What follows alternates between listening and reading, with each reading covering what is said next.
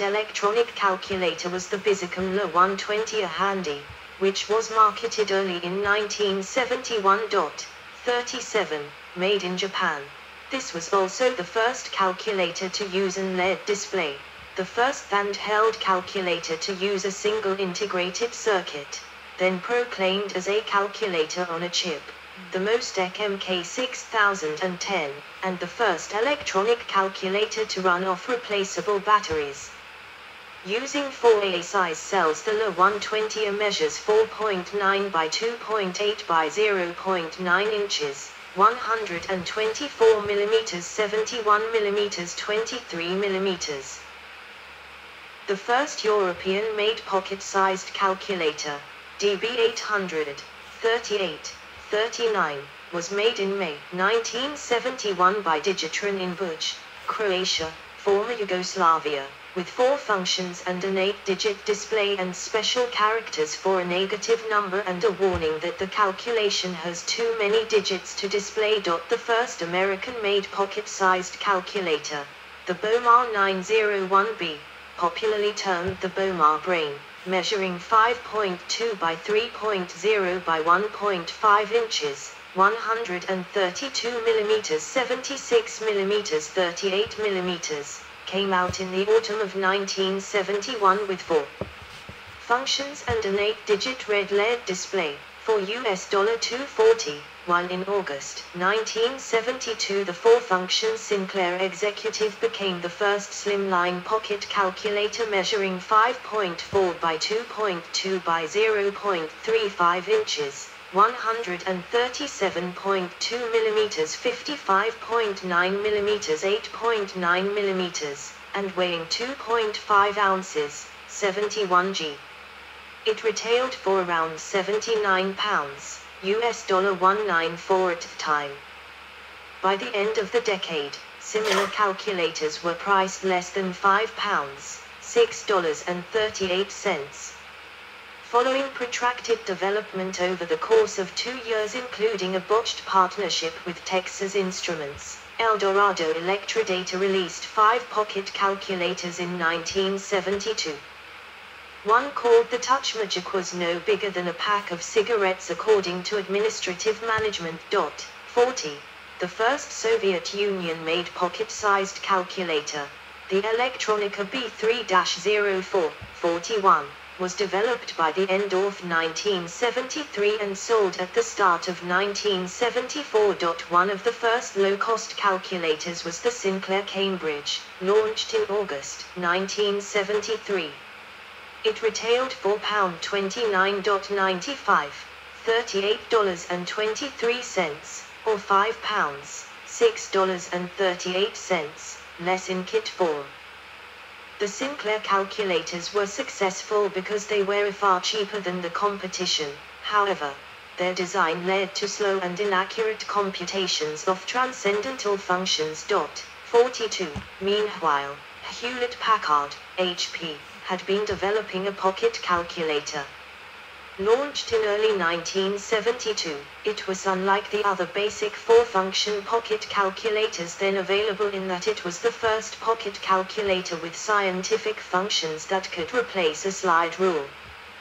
The $395 HP 35, along with nearly all later HP engineering calculators, uses reverse Polish notation, RPN, also called postfix notation. A calculation like 8 plus 5 is, using RPN, performed by pressing 8, enter, 5, and plus, instead of the algebraic infix notation, 8, plus, 5, equals. It had 35 buttons and was based on Mostek MK6020 chip. The first Soviet scientific pocket-sized calculator, the B3-18, was completed by the end of 1975. In 1973, Texas Instruments, T, introduced the SR10, SR signifying slide rule, an algebraic entry pocket calculator using scientific notation for $150. Shortly after, the SR11 featured an added key for entering pi. It was followed the next year by the SR50, which added log and trig functions to compete with the HP 35, and in 1977 the mass-marketed T30 line, which is still produced. In 1978, a new company, Calculated Industries, arose which focused on specialized markets. Their first calculator, the Lone Ranger 43, 1978, was a pocket calculator marketed to the real estate industry with pre-programmed functions to simplify the process of calculating payments and future values. In 1985, CI launched a calculator for the construction industry called the Construction Master 44, which can pre-programmed with common construction calculations, such as angles, stairs, roofing math, pitch, rise run, and feet-inch fraction conversions. This would be the first in a line of construction-related calculators. Adler 81S pocket calculator with vacuum fluorescent display, VFD, from the mid-1970s. The Casio Centimeter 602 min electronic calculator provided basic functions in the 1970s. The 1972 Sinclair Executive Pocket Calculator. The HP 35, the world's first scientific pocket calculator by Hewlett-Packard, 1972. Programmable pocket calculators. The first programmable pocket calculator was the HP 65. In 1974, it had a capacity of 100 instructions, and could store and retrieve programs with a built-in magnetic card reader.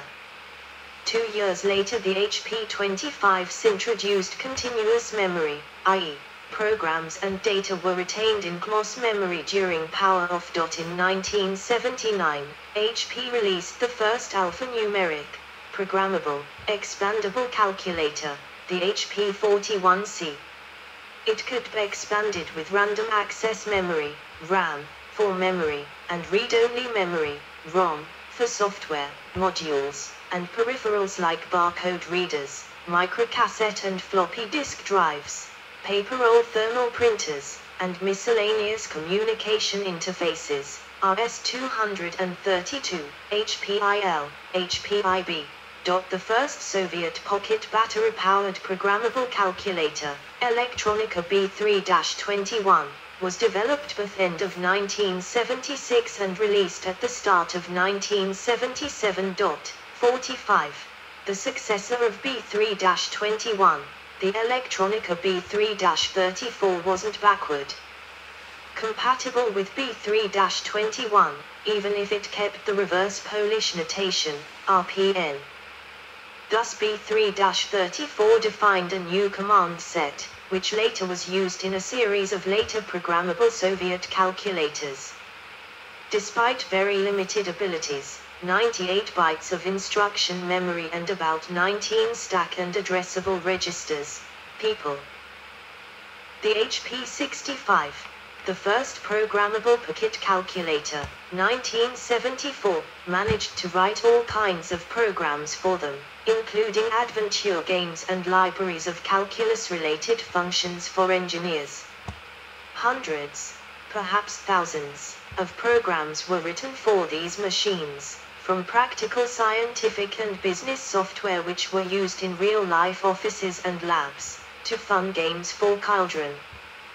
The Electronica MK52 calculator, using the extended B3-34 command set, and featuring internal EEPROM memory for storing programs and external interface for EEPROM cards and of the periphery, was used in Soviet spacecraft program, for Soyuz TM-7 flight, as a backup of the board computer. This series of calculators was also noted for a large number of highly counterintuitive, mysterious, undocumented features somewhat similar to synthetic programming of the American HP 41. Which were exploited by applying normal arithmetic operations to error messages, jumping to non-existent addresses and other methods. A number of respected monthly publications, including the popular science magazine Nauka i Jizn, Science and Life, featured special columns. dedicated to optimization methods for calculator programmers and updates on undocumented features for hackers, which grew into a whole esoteric science with many branches, named Yegogology. The error messages on those calculators appear as a Russian word Yegog, which, unsurprisingly, is translated to error. A similar hacker culture in the USA revolved around the HP 41, which was also noted for a large number of undocumented features and was much more powerful than B3-34. Technical improvements. A calculator which runs on solar and battery power through the 1970s. The handheld electronic calculator underwent rapid development. The red LED and blue /green vacuum fluorescent displays consumed a lot of power, and the calculators either had a short battery life, often measured in hours, so rechargeable nickel-cadmium batteries were common, or were large so that they could take larger, higher capacity batteries. In the early 1970s, liquid crystal displays, LCDs, were in their infancy, and there was a great deal of concern that they only had a short operating lifetime. Bizicom introduced the Bizicom LA120, a handy calculator, the first pocket-sized calculator and the first with an LED display, and announced the Bizicom LC with LCD. However, there were problems with this display and the calculator never went on sale. The first successful calculators with LCDs were manufactured by Rockwell International and sold from 1972 by other companies under such names as Dataking LC800 Harden DT/12, Ibeco 086, Lloyds 40, Lloyds 100, Prismatic 500, aka P500, Rapid Data Rapidman 1208 LC. The LCDs were an early form using the dynamic scattering mode DSM, with the numbers appearing as bright against a dark background. To present a high contrast display, these models illuminated the LCD using a filament lamp and solid plastic light guide, which negated the low power consumption of the display. These models appear to have been sold only for a year or two. A more successful series of calculators using a reflective DSM LCD was launched in 1972 by Sharp Inc. with the Sharp L805, which was a slim pocket calculator. This, and another few similar models, used Sharp's calculator on substrate, COS, technology. An extension of one glass plate needed for the liquid crystal display was used as a substrate to mount the needed chips based on a new hybrid technology. The COS technology may have been too costly since it was only used in a few models before Sharp reverted to conventional circuit boards. Credit card-sized, solar-powered calculator by Braun, 1987. Modern pocket calculator with solar and battery powering. In the mid-1970s, the first calculators appeared with field effect twisted pneumatic (TN) LCDs with dark numerals against a gray background, though the early ones often had a yellow filter over them to cut out damaging ultraviolet rays.